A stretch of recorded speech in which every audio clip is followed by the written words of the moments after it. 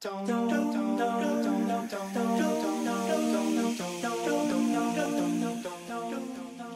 and girls, it's Mrs. Levine, and I am super excited to read you guys a bedtime story.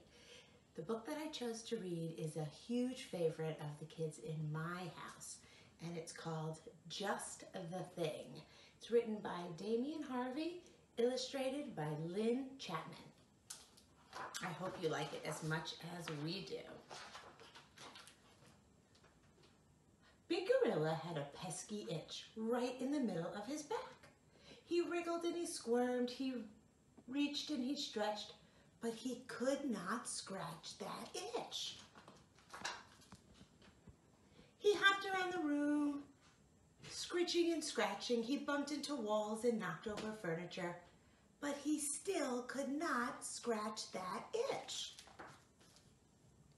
Shh, said Mama Gorilla. You'll wake little Gorilla with all this noise. You need a scratching tree. It's just the thing when I have an itch.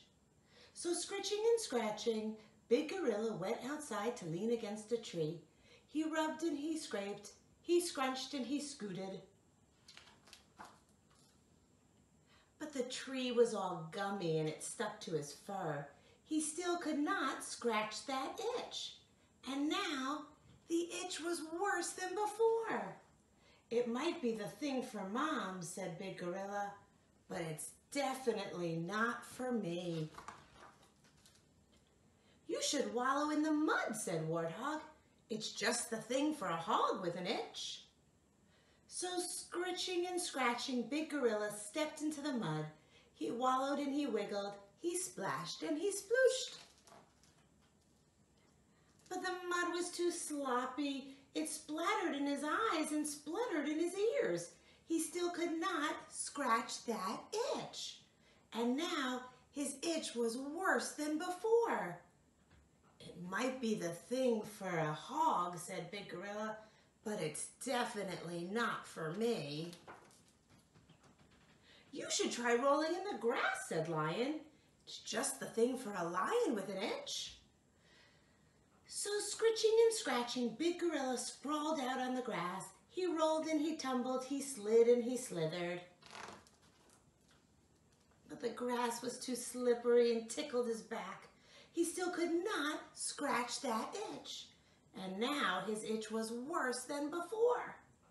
It might be the thing for a lion, said Big Gorilla, but it's definitely not for me. You should try rubbing against an old anthill, said Elephant. It's just the thing for an elephant with an itch. So scratching and scritching, Big Gorilla leaned against an anthill. He rubbed and he pressed, he twisted and he pushed. But the anthill wasn't an old anthill at all. It was home to an army of ants. They hit him and nipped him and chased him around.